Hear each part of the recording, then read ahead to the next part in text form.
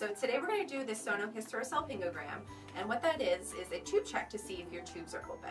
So the way we do that is we insert our speculum into the vagina, we locate the cervix, clean the cervix off, insert a little flexible tube, it's like a spaghetti noodle, and that goes through your cervix up into the uterine cavity. We'll blow up a little balloon to keep that catheter in place, take the speculum back out, so hopefully that should relieve a little bit of discomfort for you.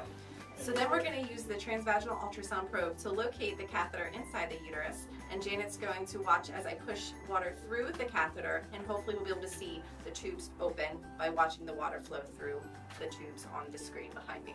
If your tubes are blocked by mucus, bacteria, skin cells, kind of the same sort of things when our nose gets all stuffed up and our nose we're able to blow in order to clear that out, the fallopian tubes aren't able to do that. So if your tubes are blocked by any of those things, then the water is not going to be able to go through the tubes, and therefore the sperm and the egg may not be able to meet. So you might feel some discomfort if your tubes are blocked as that pressure grows inside the uterus from the water building up.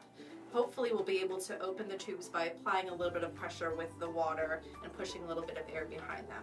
If your tubes are unblocked, the water will flow right through the tubes and you really should not feel any discomfort at all. Okay, so the first thing we're going to do is insert the speculum. So I have you moved down to the end of the table. Great. Just going to adjust more light here. Just going to drop your knees down to the side. You're going to feel my hands touch your leg. You're going to feel my hands side down. You're going to feel my fingers touch, pressure with my finger, and then pressure with the speculum.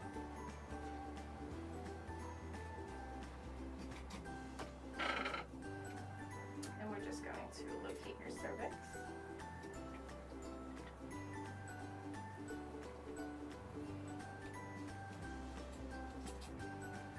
And now we're just going to clean your cervix with some betadine.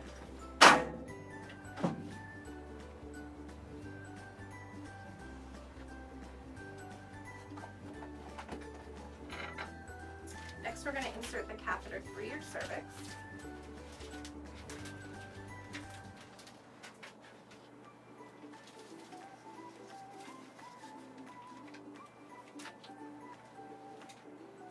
You're going to feel some poking and some pressure. Doing okay? Mm-hmm. And then you'll feel a little bit more pressure here as we blow the balloon up to keep the catheter in place. Okay? Mm-hmm. Speculum is now going to be removed.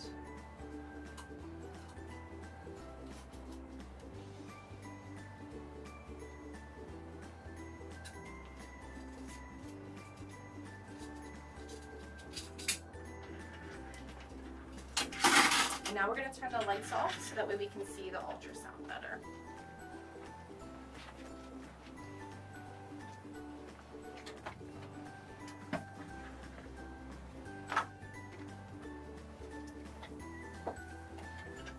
We're going to hold you on some pressure. If you take a look right up at the screen, we're going to take a look at your uterus first. The uterus looks like a little sock, and this is the cervix coming into the top. Bright white space is the catheter that one just inserted. So I'm going to take a quick look over at your ovaries. Ovaries look nice with 5 to 7.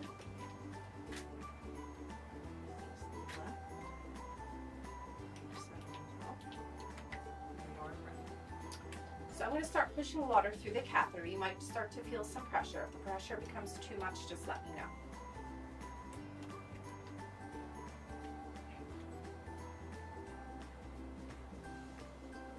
The left tube appears open.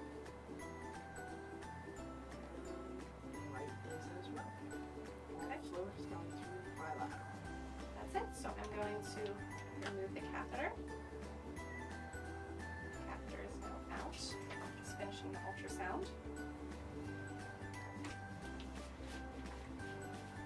Okay, everything looks good. That's it. So you can scoot yourself back.